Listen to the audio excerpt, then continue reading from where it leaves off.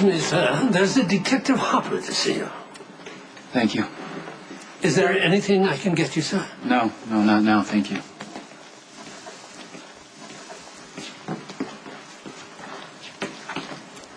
Detective Harper?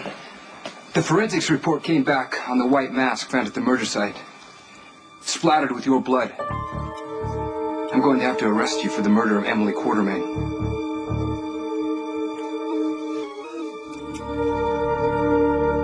I see the arrest warrant. Wait, you don't have one, do you? I'm giving you the opportunity to turn yourself in. No, I think you're bluffing to try and force me into a confession. The sooner Emily's killer comes forward, the sooner her family and everyone who loved her can heal.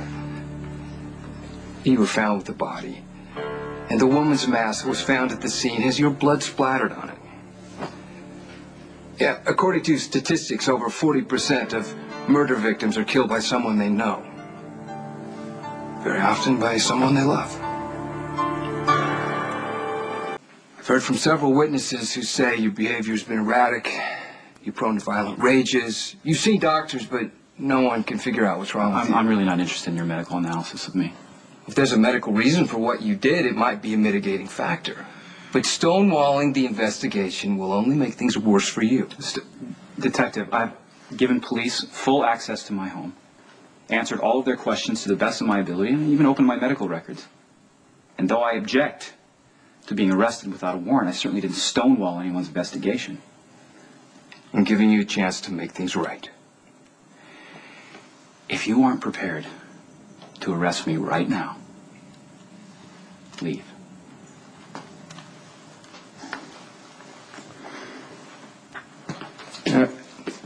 Every single witness has told me how much you loved Emily.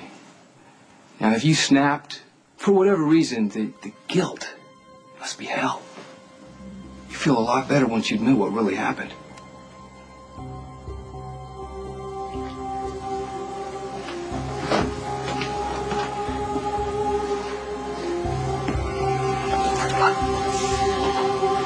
Nicholas, don't you dare even think about making a confession. I'm absolutely certain that you did not kill me.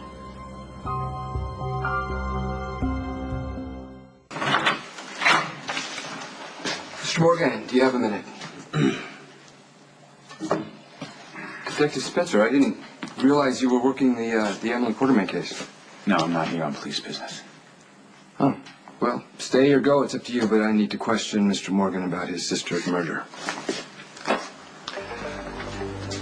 We have some new information that suggests you were wrong about how it occurred. You deliberately lied. PCPD received an untraceable text message piggybacked over the mayor's cell phone. He said Anthony didn't do it. Now, except for Nicholas Cassadine, whose memory is inconclusive, you were the first one to enter the ballroom after Emily's death. Now, my question, should you choose to answer it, do you have any reason to believe anyone other than Anthony Zaccara killed your sister?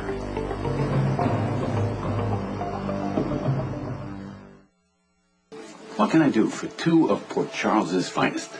We're investigating Emily Quartermain's murder, as well as the attack on Carly Jackson. We think there could be a link between the two crimes and the September murder of Letitia Juarez.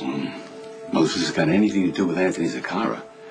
You know that he has been certified insane. And if he committed a crime before his unfortunate accident, I would have no knowledge of that. We're not here about Anthony. We need to verify John Zacara's alibis for all three incidents in question. At this point, none of the ones he gave holds up. Gentlemen, you already know that John has an alibi for the night of Letitia Juarez's murder. I think you're going to find that the murder of poor Emily was a random act of madness by John's father. What about the attack on Carly's life?